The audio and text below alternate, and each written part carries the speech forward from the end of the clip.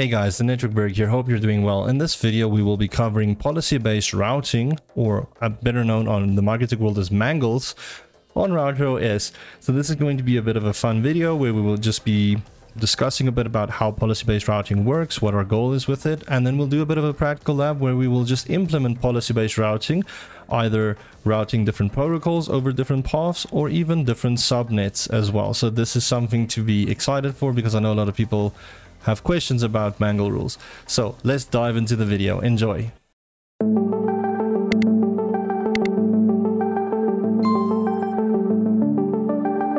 So let's talk about policy-based routing, or in better terminologies on MikroTik, we're going to be looking at what we call a Mangle rule. Now, I'm just going to paint a bit of an example quickly so that we can properly discuss what we want to achieve with some policy-based routing.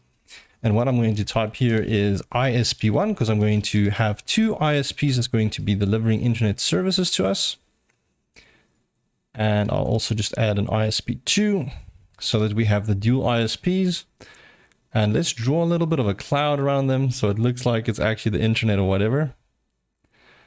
And there we go. Now we've got two ISPs, and typically I might deliver the service now on a single router. Let me do that in a blue pen.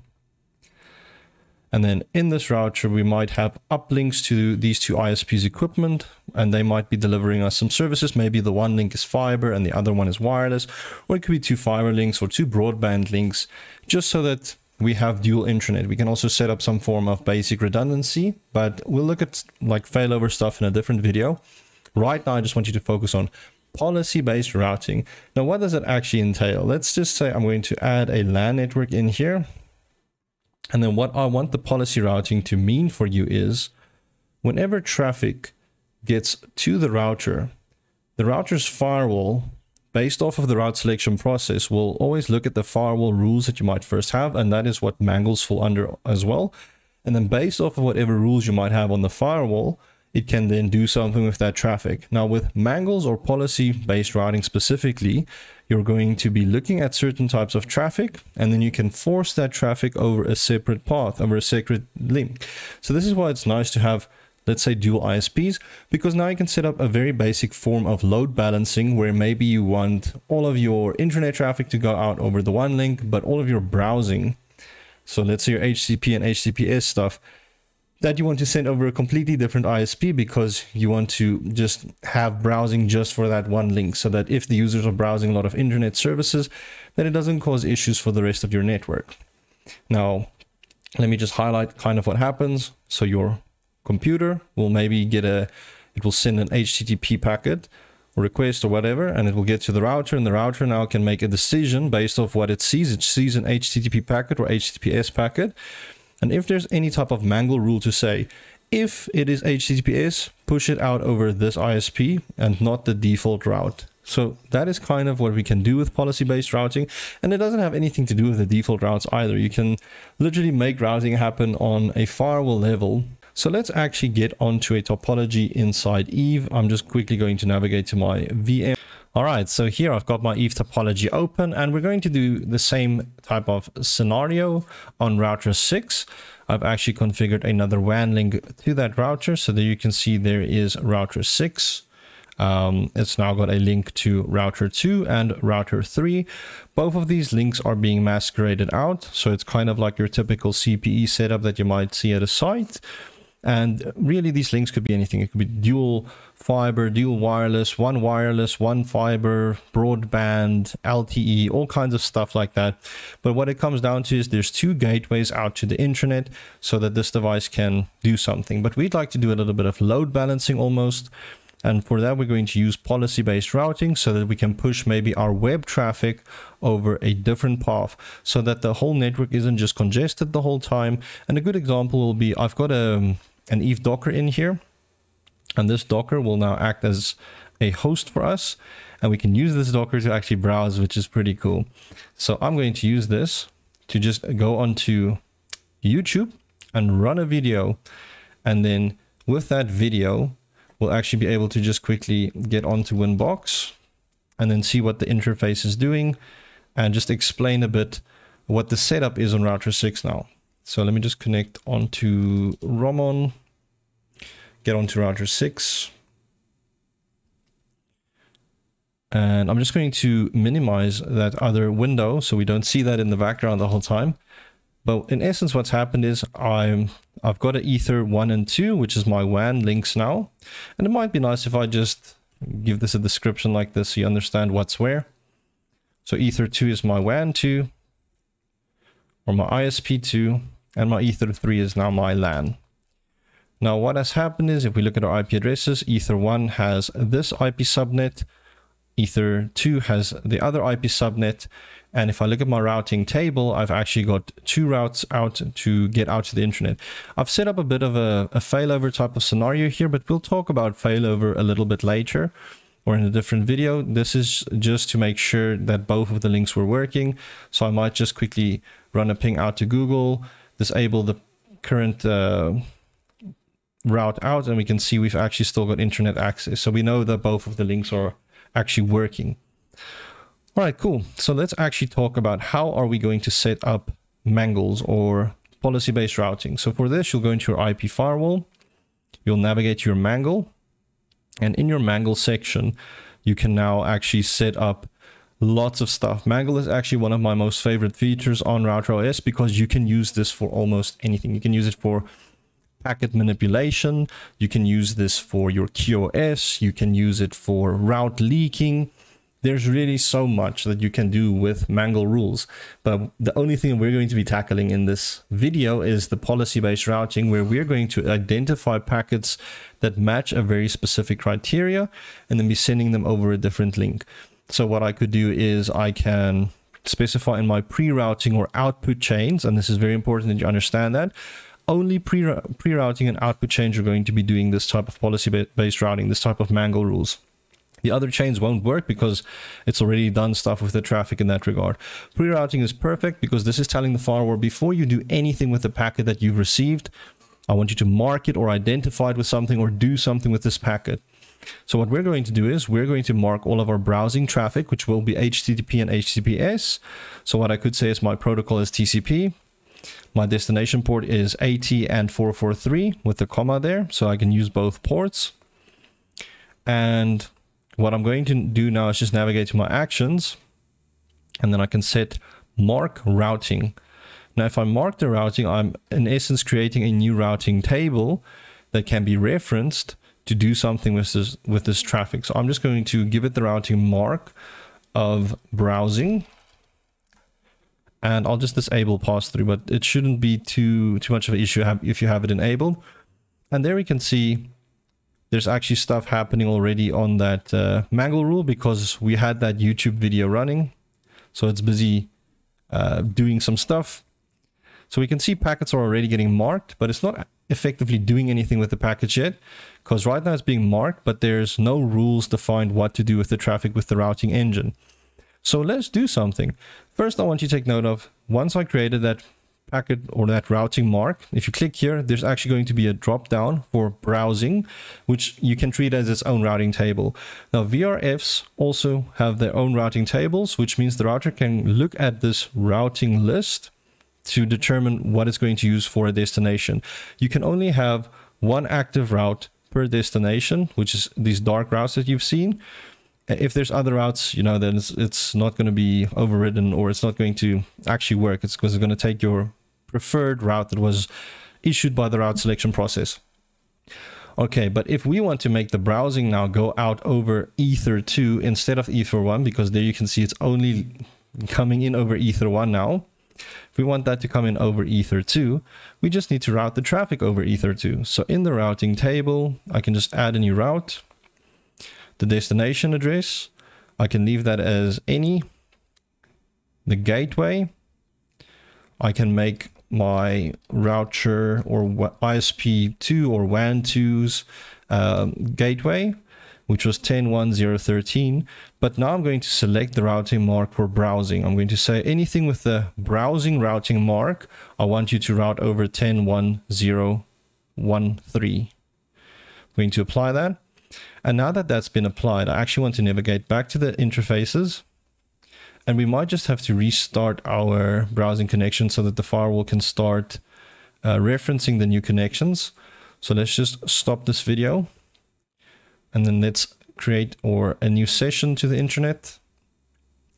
So let's go back onto the YouTube, load up the video again, go back here, and now we can see the traffic is actually coming in over Ether 2 instead of Ether 1. So this will actually allow now all of the browsing to be separated from the rest of the IP network, because now browsing will go out over Ether 2, but all of my other services that I might be using on a day-to-day basis is still going out over Ether 1, so it won't disrupt me as much. And maybe Ether 2 just has a lot more bandwidth, or maybe it's just better suited for browsing. So this is actually a very basic and quick and good example of just how to define a Mangle rule or a policy-based route so that you can reference your Mangle rule in your routing table and tell it what to do. Because if I maximize the routing table, you'll see the entry here in all, and we can see that the routing mark for it is browsing. Very interesting is that you can reference all of your routes in your main routing table. So this is why I can still use a gateway that's defined in the main routing table for the browsing routes, because that gateway is still valid. It can still actually get there. All right, so this is kind of just an example how to separate specific protocols. Another example that people tend to do, and let me just set up that scenario, because maybe you've got a LAN network and then you've got two LAN networks, two different customers, or maybe it's a LAN and a CCTV. Let's call it CCTV. That actually makes a lot of sense. So let's say Ether 4 is CCTV. Let's give Ether 4 its own address quickly. Let's make that 172.16.01/24. Put that on Ether 2. And now in this type of scenario, perhaps you want to have all of the traffic from your LAN network to go out over your main ISP or your WAN 1, and all of your traffic for your CCTV to go out over your WAN 2. And we'll accomplish that again with Mangle rules. So first I'd like to go to the firewall. I'm going to remove this HTTPS rule that we had, and then we can create two Mangle rules. So let's call this, it will also be for the pre-routing chain, but now we can specify our source address. So the first source address is going to be from our LAN subnet, which is 192.168.2.0/24. 192.168.2.0/24. I left the destination blank, and I'm not going to specify any protocols in this case. I just want to say any traffic coming from 192.168.2.0/24. We're going to go into the action. We're also just going to mark the routing for that, and let's call this to ISP1. And this time I'll leave the pass-through on. And then we're going to take the same rule. Well, we could have copied it, but let's rather not copy. Let's do it like this. 172.16.0.1/24, which is the CCTV range. And for the CCTV stuff, we also want to do mark routing, but we're going to call this to ISP2. So let's make it to ISP2. Apply that. So now all of those packets will be marked from those two source subnets. And what I can do is, in my routing tables, I can go back to all if I'd like to, or I could just go into that specific routing table, and then I can set up my routes. So let's do it from all so we can actually see our gateways as well. So what I'll do is click on the plus. I'll say anything that wants to go to the intranet. We'll use the gateway of ISP1 for the ISP1 routing mark, which will now be from the source of the LAN network. Let me apply that. And then similarly, I'll add another route, make the gateway 10.1.0.13, which is my ISP2 gateway. But that routing mark will be for the to ISP2. I'm going to apply this. And then just to test to see if this works, I'm going to disable those other two initial default routes that I had going out. I'll also disable this browsing, or remove the browsing route that we had. And let's see, from my LAN PC, we can see the YouTube is still running. Let's just make sure we can still open it up. All right, so I can still open up YouTube, and that should be going out over ISP1 now. If I go to my interfaces, I can see that goes out over ISP1. Now, if I quickly just want to emulate and see if it works for ISP2 or the LAN 2 subnet, or the CCTV subnet, sorry, let's just also create maybe I'll create another Docker quickly, Docker node. Let's just give it a nice little icon as another type of desktop. And in this Docker, I'm going to connect onto Ether 4, which is in that CCTV subnet. Let's start up this Docker. And after this video, I'm going to delete the Docker. This is just for showcasing now. So let's see, log in. Now I'm on this other Docker. Let me just quickly set up its IP details. So all I'm going to do is ifconfig eth0. My address will be 172.16.0.2/24. And then I also want to just add a DNS server quickly. So name server is 8888. Let's just save that. And let's see, can I... Oh, I need to add a default route out as well. So route add default gateway 172.16.0.1. This is just some Linux stuff. So if I now ping out, I can actually see I can get out to the internet. But the cool thing is this should be out over the ISP2. So we can just quickly test this by doing a trace route. Let's trace route out to 8888. And I can see this leaves out over 10.1.0.13, which is perfect. And similarly, if I go back onto the initial machine, which is this left one I just clicked on, I can do also a trace route from it. So trace route 8888, and this I'll see goes out over the ISP1 address. Let's do the YouTube thing again, because this is actually quite nice just to see that the traffic actually is being generated, because then you can see in real time on the interfaces that it's actually doing something. The only issue now is, well, it's not really an issue, but the CHRs that I'm using are limited to, I think 1 meg of traffic per interface on a trial run. So I can't go past 1 megabit on any of the CHRs, unfortunately. All right, but now I've got YouTube open on 2 different devices. Let's just look at Winbox, what it's doing. And there we can see both my WAN links are being used. Both of them are generating traffic.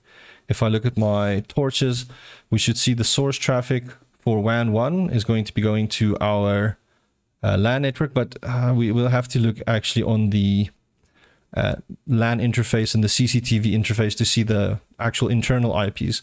So here we can see 192.168.2.254 is doing a lot of connections to 197.80.135.13, and that is a megabit.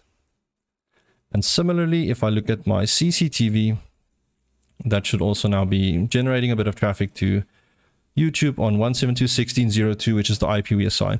But this is nice because in this case, we now have 2 different LAN networks. So 2 different LAN networks sitting on the same router, but we've got 2 separate WAN uplinks, and we were able to route each subnet over a different gateway so that they could both actually just load balance a little bit, so we don't cause too much issues on the network. So that was quite nice. We'll end off the video here. In the next video, we'll potentially look at some failover scenarios, or we might be diving into ECMP. Anyways, I'd like to thank you guys for watching, and I'll catch you in the next video. See ya.